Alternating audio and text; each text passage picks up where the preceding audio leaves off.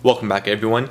Thank you for tuning in to another video review, and today I have the Gentle Giant 2016 convention exclusive from San Diego Comic-Con, the Captain Phasma mini bust from Star Wars The Force Awakens.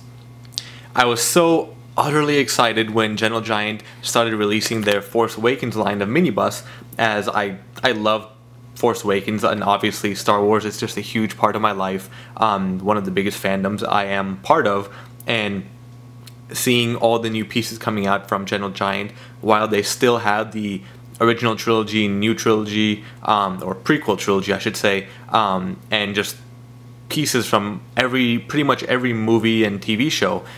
It's a really great feeling to have as a collector and a fan to be able to have such a diversity in your collection. So anyway, Gentle Giant announced a couple Star Wars pieces for San Diego Comic-Con, Captain Phasma being one of them. The Chewbacca McQuarrie mini bust was another one, and I thought about getting that one, but I'm just not that big of a fan of the Chewbacca one. I do have the McQuarrie mini bust from Star Wars Celebration. I do have the Boba Fett and the Snowtrooper, sorry, and the Stormtrooper McQuarrie mini bust, but that's about it. I have been thinking of getting the Luke and Vader concept McQuarrie mini bust as well, but they're just so hard to find and they're pretty expensive. But I wasn't, of course, I'm not a fan of every single McQuarrie concept design, and I am glad, they changed the look of Chewbacca. But for those of you that like it and got it, congratulations. Those of you that didn't, just keep your hopes up. Maybe one day you'll find a good deal on eBay. But other than that, they also had the two Luke Jumbo Kenner figures, which again, I'm not a big fan of the Jumbo Kenner line. I love them, they're great, figures, but I just don't collect them. I didn't really start from the beginning and don't have the room, and getting one or two here and there just wouldn't really fit my collection. So I stick with the mini bust and was able to pick this up on the first day of Comic-Con. They weren't selling out too much. I don't know if because the edition size is about 1200, it's pretty large for a San Diego Comic-Con exclusive, or Captain Phasma just isn't that wanted or desired by fans. But I know they would sell out by the end of each day, I believe, as in past years they would sell out maybe by noon, or right when the doors open. But I am glad that I got it, and let's start taking a look at the piece itself. So we are actually going to start with the box as usual. So the front, you can see it just says 2016 Comic-Con exclusive with a picture of Captain Phasma, or well, the mini bust I should say.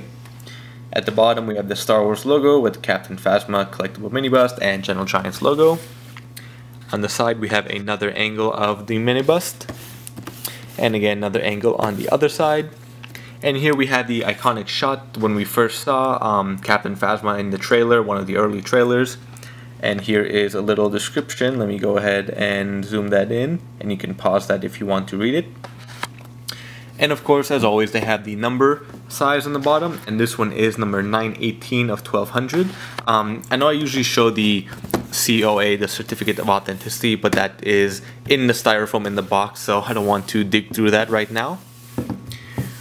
And here is the mini bust itself. This is just an absolutely gorgeous mini bust. It's one of my favorites instantly when I saw it, and when I saw it online, saw it in person, and finally opened it up at home. They just did a phenomenal job with this. A few points that, actually really there's only one point that I really wanted to address, which I'll get to in just a moment, but everything just looks phenomenal. It's huge too, they are really sticking true to the 1/6 scale mini bust size, so you definitely get your money's worth. It does have quite a bit of weight to it. I know some mini busts in the past had the hollow design to it, so they felt pretty light and fragile, but this one is pretty sturdy. But just do be careful with the blaster, as it does stick out, so if you drop it or hit it, you don't want that breaking off. So just getting zoomed in. I hope I'm keeping the camera stable. I'm not using my tripod right now, just adjusting my review for today. You have the, I'm pretty sure this is just a somewhat altered First Order Trooper armor that they used for Phasma. And of course, Gwendolyn Christie, we didn't actually see her take off her helmet, but she did a great job in the few scenes we did get of Phasma.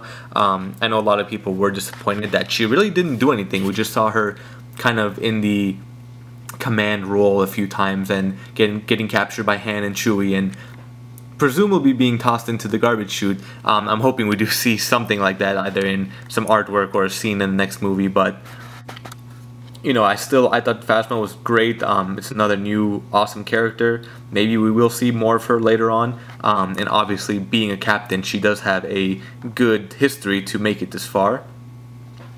So here's the blaster itself. Again, General Giant did a phenomenal job as usual with all the detail and the paint and the sculpt as well.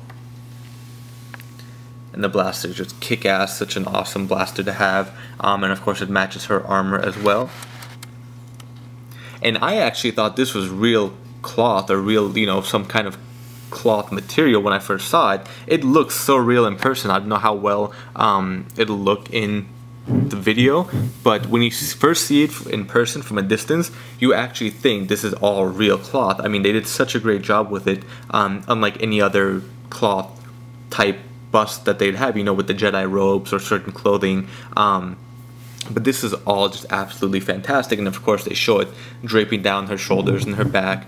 They have the red trim going up on the front that wraps around just to one side. And the color, that was one thing that I wanted to address as well. I saw the Hot Toys Captain Phasma, which you can find in the gallery of both my Sideshow Hot Toys and General Giant photos from their booth at Comic-Con in my Facebook page, facebook.com/earth2geek.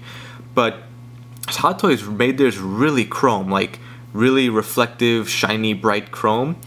General Giant kind of went with a more lustered look, if you would say, or a more, I don't want to say flat or matte, because it's not really. It does, you know, you can tell from the light, it does have a good reflection on it, but I know in the movie she was pretty chromy looking, like even from the picture here. Her chromy, that's a new adjective to describe the color.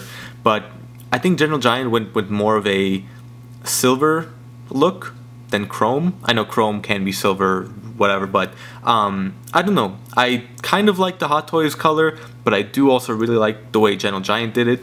Of course, in the movie we do see enhancements with the color and picture and everything, so I'm not sure how the costume actually looks in real life. I don't remember seeing it in person at Celebration last year, unless they did. I need to look through my photos, but either way, I am happy. It is still a very bright and reflective color, as you can see on the top where the light hits and on the shoulders, and a few places here and there, even on the fingertips.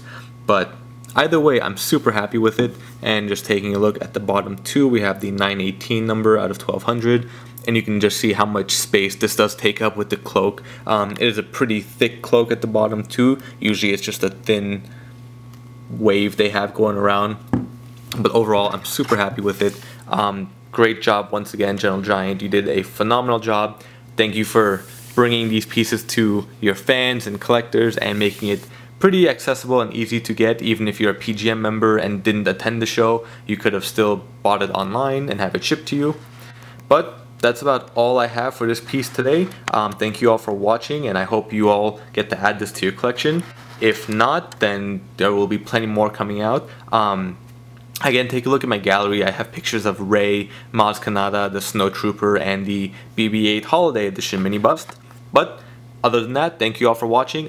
Please like and follow and subscribe all my pages, and stay tuned for the next video review.